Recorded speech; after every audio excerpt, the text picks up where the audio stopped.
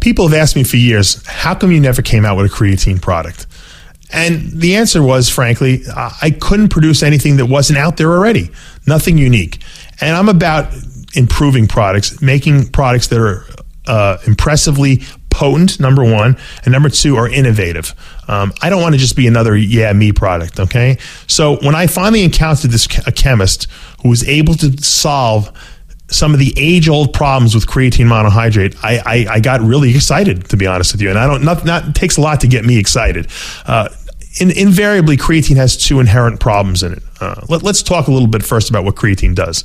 Number one, creatine gives the body or buffers ATP levels, the energy source or fuel source that the muscle uses to move itself. Okay, creatine ensures that ATP levels are at optimal levels, and the more creatine you have in the muscle, the more buffering ability you have of the ATP source in the cell. Number two, it volumizes the muscle, meaning it draws fluid into the muscle. Okay, in response to the creatine being absorbed, and it makes the muscle swell. This creates a very anabolic environment for the muscle and helps the muscle grow and repair at a greater rate. A lot of people know this. The trick is getting the creatine into the muscle. Creatine powders have been around for almost 20 years now. Okay, there's two severe problems with creatine monohydrate, which happens to be the most absorbable form on the market right now. It's lasted through 20 years. People have tried other versions of creatine. Creatine monohydrate is the most potent version. Everyone wants to use creatine monohydrate. The problem with creatine monohydrate powder is that when you mix it in water, it doesn't dissolve. It doesn't have very good what we call solubility. If you put the creatine powder in the water and you mix it and it's sitting on the bottom of the cup, it's not getting absorbed. Okay? Think about what happens when you put salt in water. When you put salt in water, it disappears. What does that mean? It means it becomes solubilized 100%. The salt goes into solution and becomes salt water. We want this creatine to go into solution and become creatine water. The problem is it doesn't happen. And because of that, you're not absorbing whatever doesn't go into solution. So when you take a creatine monohydrate powder, maybe you're only absorbing 10% of it. And what a lot of people realize is they have to take to upwards of 20 grams to maybe get absorbability of 2 grams of it. What's happening to all that other stuff that's not getting absorbable? You're kind of eliminating it from your body, and sometimes you're creating you can create diarrhea, you can create stress for your kidneys. This is not something that's good. Another issue that creatine monohydrate has is when it gets into the stomach, okay, the stomach acids or the acidic environment of the stomach tends to break the creatine down into what we call creatinine, which is a waste product. If creatine is broken down into creatinine, once again, it's not getting absorbed, it's getting eliminated from the body as a waste product.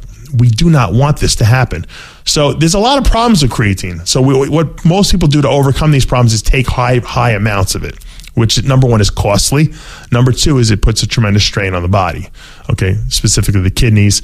And once again, it can cause diarrhea in certain individuals. This chemist that I encountered who helped me formulate Crealyze, and we have a patent on this formula, so it cannot be copied, did solve both problems. Number one, we suspended the creatine in a liquid, okay, which is normally not done because creatines in liquid tend to be unstable. We have a 100% stable liquid creatine product, okay. In the liquid environment, we suspended it and we made it very alkaline in nature.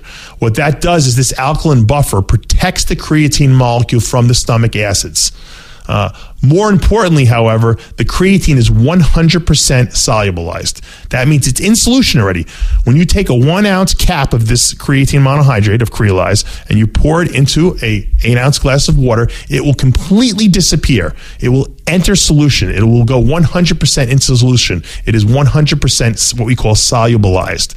What that means is that when you drink this 8 ounces of fluid down, your body will, number one, the stomach acid will not attack this stuff because it's protected in an alkaline buffering system.